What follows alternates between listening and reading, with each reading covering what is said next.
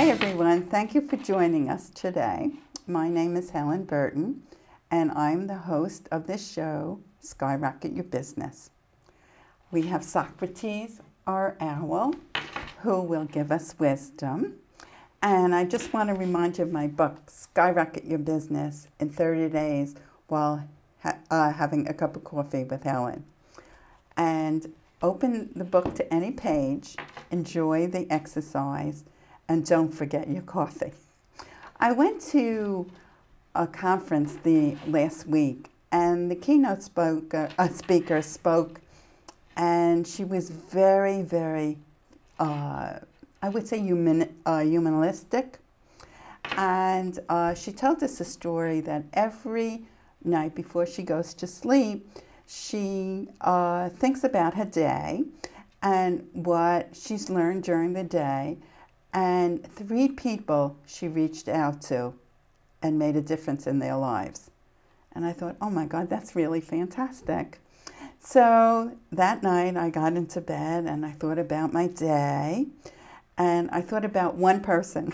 I wasn't going to get carried away. I looked for 3 people. And it really made me feel better when I went to sleep. So I have a challenge for you. Try the exercise and let me know how you make out. Today, I'm so excited. We have a great guest. And his name is Patrick McDonald. And Patrick has experience and a background in creative filmmaking. So I thought, oh my God, this will be great. We'll learn about filmmaking. And Patrick is also the director of my show, and I wanted you to meet Patrick. So thank you for joining us, Patrick. No problem. It's my pleasure. Oh, thank you. And tell us a little about yourself. Well, I grew up in Cranberry my entire life, basically, and I went to Cranberry Elementary School, which was kindergarten through 8th grade. Okay. And then I went to Princeton High School, which is one of the best high schools in the world, according to a couple magazines. Right, So yes. I feel very privileged going there. And then I spent 2 years at Mercer County Community College, where I got my associates in communications. And then I transferred to Fairleigh Dickinson University, where I majored in film and directing. Oh, that's great. And I'm so lucky to have Patrick. So he makes me look good all the time. Why did you become interested in film production? Well, that's actually a really cool story, because ever since I was little, I was really into the Power Rangers. Okay. So that just opened like the whole world to me. So Right. I love creating like big stories, big epic fantasies. Right. And a great medium that I'm really proud of working in is film. So when I like create stories, make big, grand stories, I guess. Right. Film is a great medium to get all my ideas across and just show people what my imagination is like, what my creative license can be towards it, yeah. Oh, that's great. I remember when my grandson was around 4, he was into Power Rangers. Oh, yeah. So, they're the best. Right. And so when I would pick him up from school and we spent time together, and I took him out for dinner and then I brought him home, and in the car we used to play a game, and we always played Power Rangers. And I was one of the girls and he was the better of the Power Rangers, and we were killing all people and everything. And if my daughter heard what was going on in that car, she would have killed me. But we really had a good time. My mom was definitely similar. She was one of the girls, while I was the best Power Ranger. Oh, yes. Oh, my goodness. So what empowers you when making a film? Really, it's just like showing people what I'm thinking about, and like I like being behind a story that I can really get involved with and just be very passionate about, and show other people what like I'm inspired by, and maybe help inspire them as well. So what really empowers me is just like, here are my ideas, here's like something relevant, and how do you guys feel the same or different about it? Right. So it's really just like, if I feel good about it and if I'm very passionate about it, I hope people who watch it are the same way. Yeah. And I know that when you're working with me, you're passionate about it, and Yeah. it comes through. Oh, It really definitely. does, you know. I try to So get everything on time and be very concise and precise and whatnot. right, Yeah. yes. And it makes a difference. Oh, yeah. It really does. Yeah. I've always had this question. Please tell us the difference between a movie and a documentary. All right? Documentaries are movies, but the difference between like a feature film and a documentary is a feature film is written and like directed and they have a cast.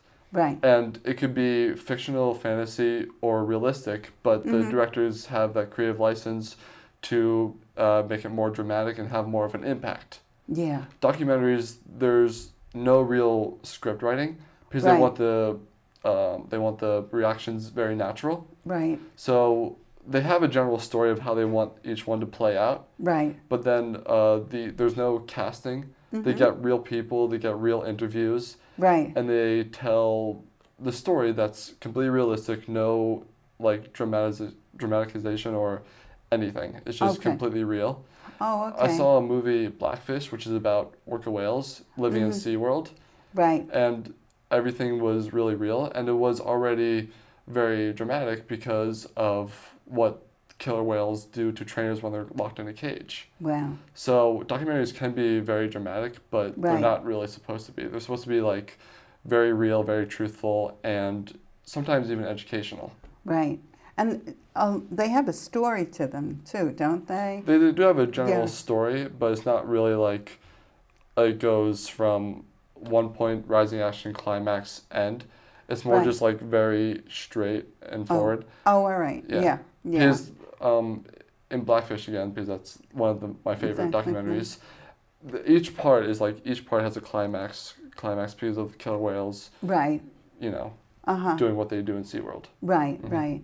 And so, I could be wrong, but like a movie could be fictional where a documentary is realistic. Oh yeah, definitely. Yeah. So it's I've seen a lot of I've seen a lot of movies and I've seen some documentaries and I really enjoyed them because I felt it was really a learning experience when you watch them. Yeah, a lot of documentaries are very educational. Like I said, they hope to teach people something in the end. Right. Yeah. That's really interesting. I'm glad that you cleared that up from there. Clarified. I know you have recently been directing a new film. So please tell us about the film. Well, the new film is called Chronically Single. It's about this beautiful young woman who suffers with a chronic illness all her life.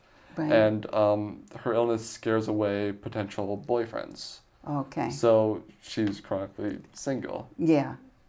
Oh, okay. Yeah. And how did you, that you're doing this film, like how did you get it all together? Well, it's filmed up at Fairleigh Dickinson University. Right. And what we do is we send out a message saying who would like to be on our crew. Right. And then people get interested and they come to our meetings and they just learn what their position is and what they do. Right. And then we set up dates. And on the dates we get everything ready. Right. And then there's also the process of casting our film. Right. We go on a site called Backstage Access, where you write down your film and like character bios. Right. And whoever's interested, they contact you, or they just say they're interested, and we pick the ones that are either the best actors or look the best part. Right. And we contact them and see if we can set up an audition with them. Oh, okay. Oh, so they go through an audition with. And how long does it usually take to make a film? It can range. It depends how long it is. Right. Like a 20-minute film, which was Chronically Single, it took 6 days. Oh, okay. So it took 3 weekends. Oh, okay. If it's 40 minutes, it'll take longer. Like each film, no matter how long it is, it takes longer depending on how long the film is. Right. Like a romantic comedy film that's an hour, that'll take a month. Oh, okay. An action film that's like an hour or two, that'll take 60 days. Oh, okay. So it just continues on like that. Oh, all right. All right. 3-hour epics a year. Yeah, yeah.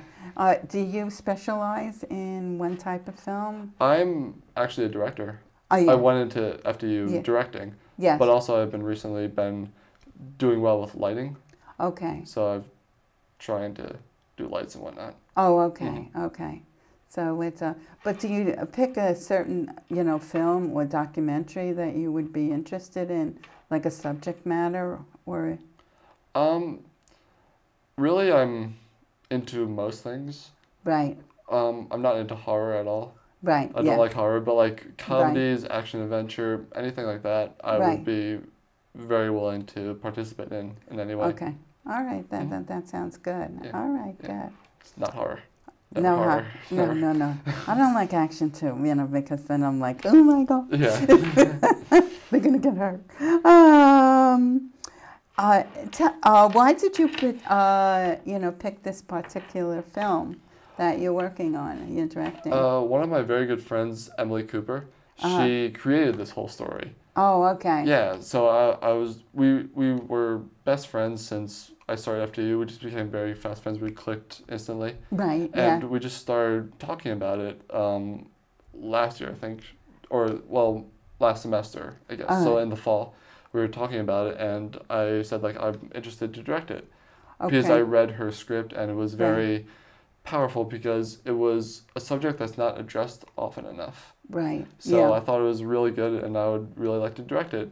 Right. And then she said, sure, and we kind of directed together. Oh, okay. Because she's, like, telling me, like, what she had in mind. Right, and then I translated it, and we just worked very well. We had a really good rapport with one another. Oh, that's fantastic. Yeah. I went a couple of weeks ago to McDonald Theater, and they're putting on a new play, and they're in rehearsals. And the director was there, and the playwright was there. And the playwright was like 30, and the director, and that you could see how they worked together. Yeah. You know what I mean? And it was question and answer. And they also had like a scene. They did a short scene, from the play. So we were all invited guests, to come. And I can't wait to see the play. It was like a teaser, what I mean? So it's, that was the first time that I ever went to something like that, And I've always had like a desire, but I haven't done it, of like community theater, like going and working on the back, behind the scenes, what I mean? And I think that would be a lot of fun. Yeah, my mom actually, she did the set. She did like the background set for the Cranberry Elementary plays. Oh, okay. So she did Into the Woods, Peter Pan, Aladdin, and they're absolutely beautiful. Oh, okay. Yeah. All right. I have to meet your mom someday. Yeah, definitely. Yes. Yeah. Do you go to ShopRite in East Windsor often? Yes. We do too, like every day. Oh, all right. So if we see you, all right, you can introduce me. Exactly. All right. And maybe she could even come on the show and talk about, how she put the scenes together and everything. Yeah, they're pretty wonderful. Yeah. Oh, that's good. That's good.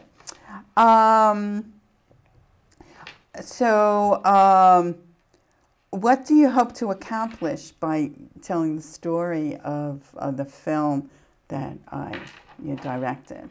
Well, again, I hope people understand what people with chronic illness have, since it's not addressed often, like I said. Right. So I just want people to realize, like, what they're going through, like walk in their shoes and see how difficult it is for them to deal with this. And don't be so quick to judge or quick to think they're a liability or anything. Just like understand them, like figure out who they are as a person, and then if they have an illness, that's really sad, but treat them as a person, not as a patient. Right. Yeah.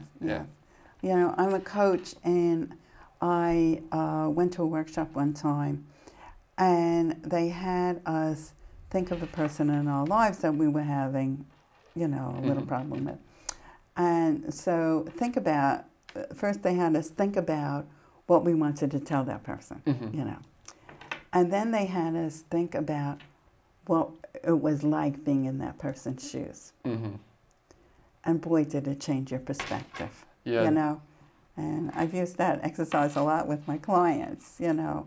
So, because sometimes you're so angry at a person, you don't see what they're going through. Exactly. Yeah, and you meet somebody, and you really don't know what's their life is really about. Right. You know, so. Only when you do realize, you can see like, oh, I see where you're coming from. Right. And then you're a little more gracious or nicer to them. Right. Yeah. Exactly. Exactly. And you can forgive them. Yeah. You know, in a way. That's really good. So please tell us about, you know, you brought a scene which we're going to look at in a couple of minutes. So please, you know, tell us about the scene that we're going to be looking at. The main girl, whose name is Violet, played by Ashley LaSelva, Okay. she just was broken up by her most recent boyfriend while she was in the hospital. Oh, okay. She had a flare-up, and so she went to the hospital, and her recent boyfriend broke up with her. Yeah. So her Uncle Marty, comes and comforts her and tells her that you don't need a boy to be happy. You need a hobby and a passion that makes you happy. Oh, true words couldn't be spoken. Yeah. So, all right, why don't we watch the scene now, and then we'll come back and we can talk about it. Tired of being alone. How do you do it? You've always been single and you're happy. Well, actually, I wasn't always this way. Okay, I dated. I dated a lot. And I learned a thing or two from it. Like what? Stop looking to other people to give you happiness. It doesn't necessarily come from other people. Guess I never thought of it that way. Your passions and your hobbies, they won't disappoint you. They won't leave you. They won't cheat on you. They'll always be there for you. Hey, you got your writing. Don't you ever give this up, okay? If it makes you happy, of course. Thanks, Uncle Marty. Of course, anytime, sweetie. All right, thank you. That was great, Patrick. And, you know, what they talked about is so true. And it's you have to be happy with yourself before you can, you know, be happy with other people. Definitely. And it's, I always remember somebody saying that if we always say yes to somebody and we forget ourselves, we become resentful. And how we should stop and see if the situation works out for us. So I really loved what you did, and my heart broke for her, you know what I mean? I was really into that, you know, short clip. It was really good, very good. Thank you. So, you know, tell us how, you know, while you were directing the film, what it was like, and what challenges you had and things like that. The most challenging thing was just getting the right expressions from the actors, like what they're feeling.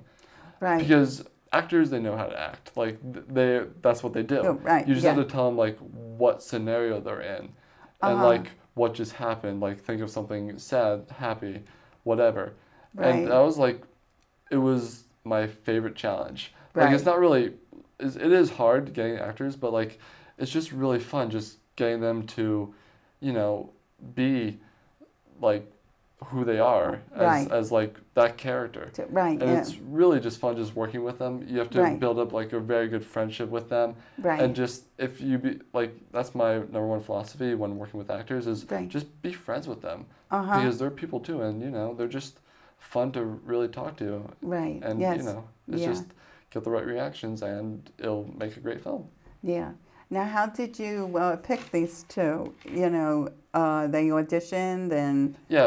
They auditioned and they just really, when they did their lines, they were just really good. Like their auditions were fantastic. They really looked the part, and the the way they read their scene, it was just like, that's exactly who I want for Violet or who I want for Uncle Marty. Right. All that. Yeah. Yeah. Yeah.